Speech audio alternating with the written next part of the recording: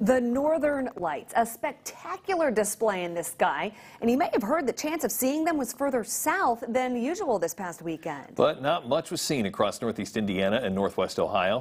2015 meteorologist Nathan Gidley breaks down why the Northern Lights Saturday night never really materialized. Yeah, let's go ahead and debunk why our chance to view the Northern Lights this past weekend really went by the wayside. First, we'll start with some definitions. The aurora borealis, or the Northern Lights, form as a result of electrons colliding with Earth's atmosphere.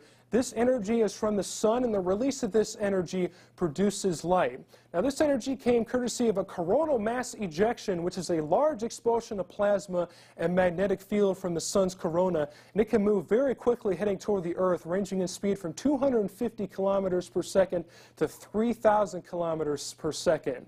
Now, when this coronal mass ejection interacts with the Earth, it produces a geomagnetic storm.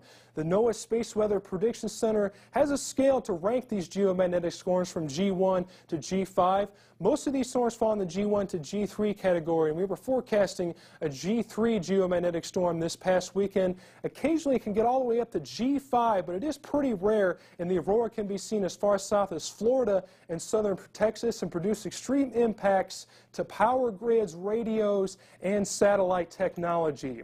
Now, this was our forecast this past weekend for the Northern Lights from Saturday night through Sunday morning. The best chance was north of our area, but there was this lower chance through northeast Indiana and northwest Ohio. But what actually happened? Well, the coronal mass ejection was slower as it arrived around daybreak, meaning the daylight would have spoiled the chance to view the aurora.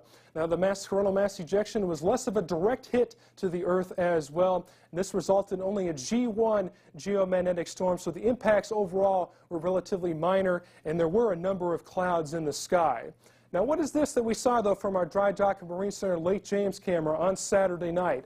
Was this the Northern Lights? You see a little bit of a green tint to the sky amongst the clouds. Not sure if this was the Northern Lights, but definitely a very interesting sight. If you think you may have seen the Northern Lights, let us know on our reported feature or send us a message on our social media channels.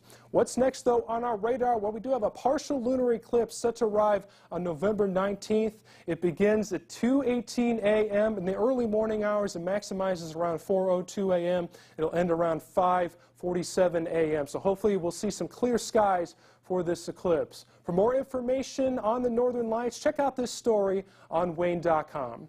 Nathan Gidley, WANE 15 News.